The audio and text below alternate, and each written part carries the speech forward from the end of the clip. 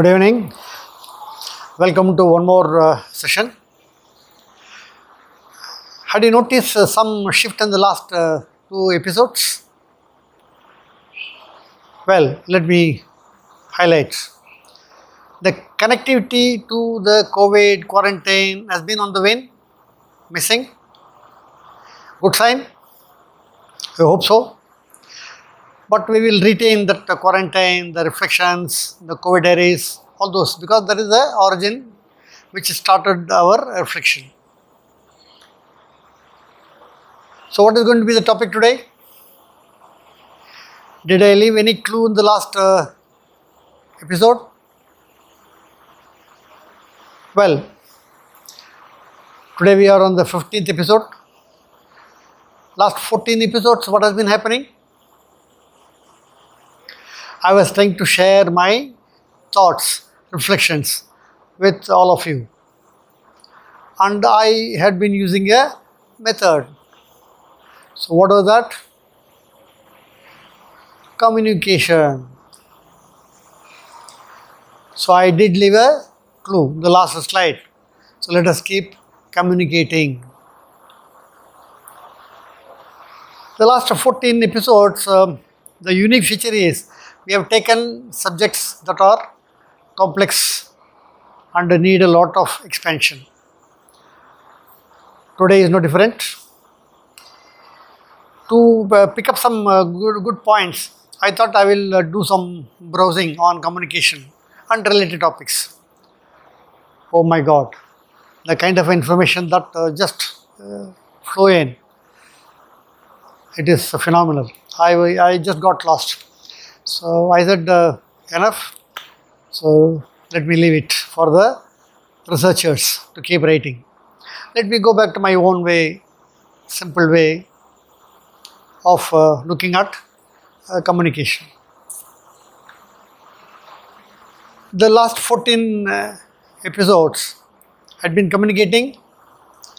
The uniqueness of that was, it was only one way. Of course, small exceptions of some feedback coming in, which also I have not responded. So it is not really a conversation, but it is a one-way communication.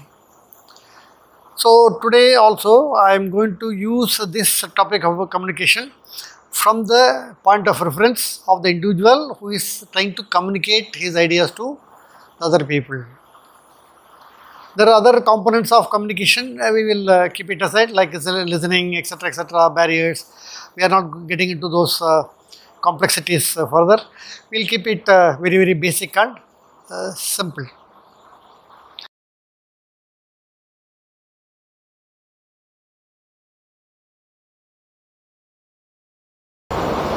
Very evident, self-explanatory. It says copy, paste, Control C, Control V in the computer language. But looks very simple, no? Stupidly simple. But it is not so. Even for copy paste, we do a lot of things, no? We select the content. We format it. It could be words, it could be a lecture, it could be a picture, it could be whatever it is. Then we think of a medium which I can use to transfer this and keep everything ready and click copy.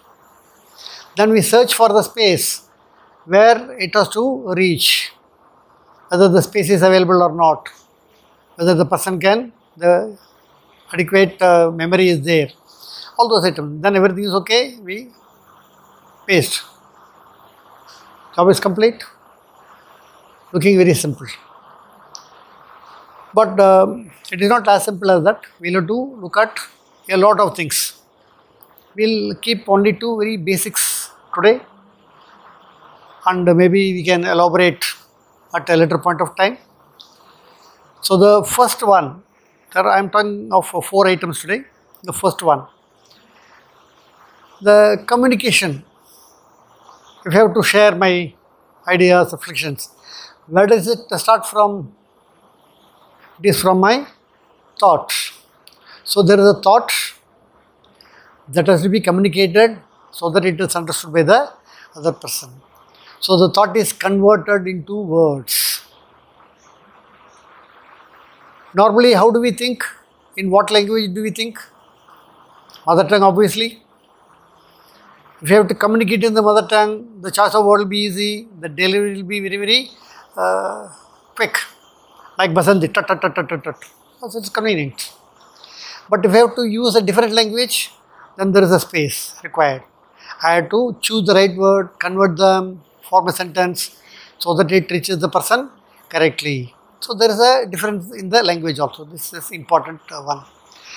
The second one is, how do we deliver the words? That also has some impact. In fact, before we go further, we talk of 4 items actually. The thought, the word that I use, the way I deliver, and the action that goes with that. All the 4 must be in the same line for a perfect communication. Thought is yours, visible to you only, known to you only, but what is seen, heard by others is the word, delivery and the action. So what is the impact that all these 3 creates in the receiver is the point. Lot of research has been done. So you will be surprised. Some of you may know the statistics. There are 2 schools of thoughts, but there is one common in both of them. Both the school of thought say that impact of the words is only 7%. Surprising, no? The second one and third one has a variation because of the mathematical calculations. One school of thought says it is only 13% impact through the delivery. The other school says 38. That leaves a balance of 80 and 50, which is the major one. That means the body is not static, especially on a one-to-one communication. Even on a remote communication, a couple of things come. Maybe the action is not seen, but the intonation, the delivery, the tone gives away. So this is the research table available. You can search. Now the choice of words I have already said. So most of the time the choice of words people fumble. They say something, then there is a controversy, then they say no, I did not mean that, my choice of word is incorrect, so language was a problem, I chose the wrong word, all those justification. But that means a thought has not gone through before releasing that word. Then how do we deliver? That also has an impact. Will it? One of the examples that comes to my mind is a scene in PK. Most of you must have seen Amir Khan PK. How to say acha in different ways. Acha, acha. Acha. Acha. Acha. So every acha has a different meaning. The word is the same, but the message that goes is in a different way. Then the action. I keep gesticulating. I cannot stand like a statue and keep talking to you. So the body moves without you knowing about it. The body moves. We must be careful of what we show. It should be aligned. When I say we will together do this task, so the normal thing is we will together do this task. But if I say we will together do this job, my words are different, tone is different, my actions are totally different. The conveyance of the message is distorted. And as I said, it is quite natural for the body to move. If you actually want to see as a fun, watch someone giving direction to his friend to come home to his house. He'll be on the phone, he'll be giving instructions. He said, come straight, there will be overbridge, cross the overbridge, first circle, take a right turn. The hand is moving without he knowing about it. It's very natural. So, write your address. So, my hand is writing as if it is writing. So, it is important for us to look at all these aspects. So number one is thought, word, action, delivery. Delivery and action in that order. It should be in the same line. The copy paste happens perfectly. The second one is how the communication should be. It should be very clear. It should be concise. It should be complete and also correct. Quite a number of times I miss all these four because the eagerness is there to expand. The conciseness comes down. Clarity is by using simple words. Don't use jargons. So big words. So like the ST, you know who is ST. So we don't want to use those kind of a vocabulary. We are not here to impress. We are here to express. This is the important point that we should know. The third one I thought I will touch upon is understanding the audience. Who is the audience? Is he a level above me, or is it on the same level, or is it at lower level? How do you communicate? There are differences. If you talk to the senior people and give them detail, they will say, no, yaar, cut it out. Give me the bigger picture. More tea baat bolo. How do we convert all those items in a simple summary and give it? Level, same level, we might expand a little bit. If you have to talk to the lower down people, I have to give a lot of details. I call it as a zoom out and zoom in. You should understand when I should zoom out and I should zoom in. It is important. And it also, there is a time that is available. No? If we have very short time to deliver some message, how do we deliver? A 5 minutes speech calls for 1 hour planning. So in short time, how do we communicate? We call in the sales language, we call it as a elevator pitch. What is that? I got only that much of a time that elevator will take me with the CEO of the company to the 14th floor to his office. Within that time, how do we communicate? So that I make an impact that he says, okay, I will give you more time. Fix up a time with my secretary. So that is the power of communication. So there is a lot of things that goes into the communication. And people also receive in different ways. All of us have 3 important faculties: visual, auditory and touch and base. We call it as a kinesthetic. So we call it as a VAK model, VAK model. It is out of a science which we don't have to get into. It's a complex science. We will not get into that. So visual, people use more of visual medium to grasp. Some people use auditory. They want to listen more to grasp. Some people want to touch and feel. Why I am saying is this is important to make an impact. How do we identify these people?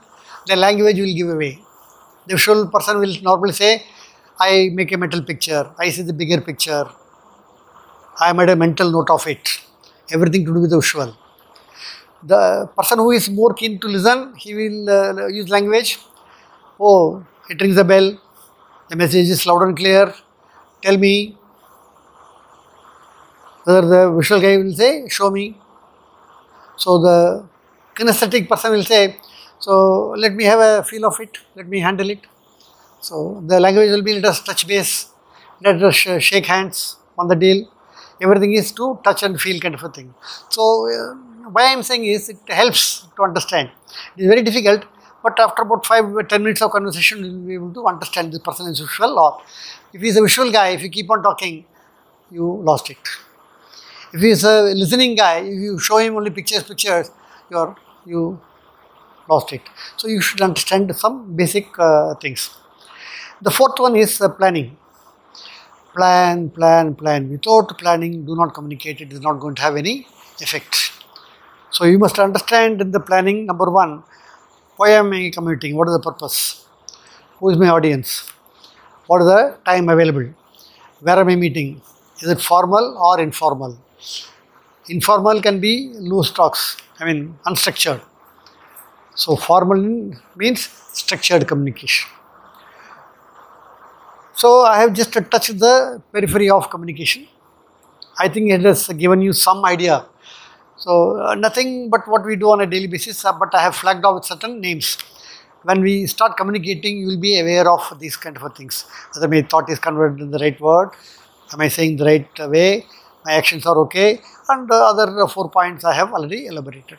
So make a note of these items, keep trying it consciously. Maybe you will feel that you are communicating better. There are other aspects of communication. We will reserve it for other day when we meet in some other occasion. Not immediately, there will be an occasion to meet that. So till we meet next time, so keep trying communicating with the consciousness of all this point that I have highlighted. Till then, bye.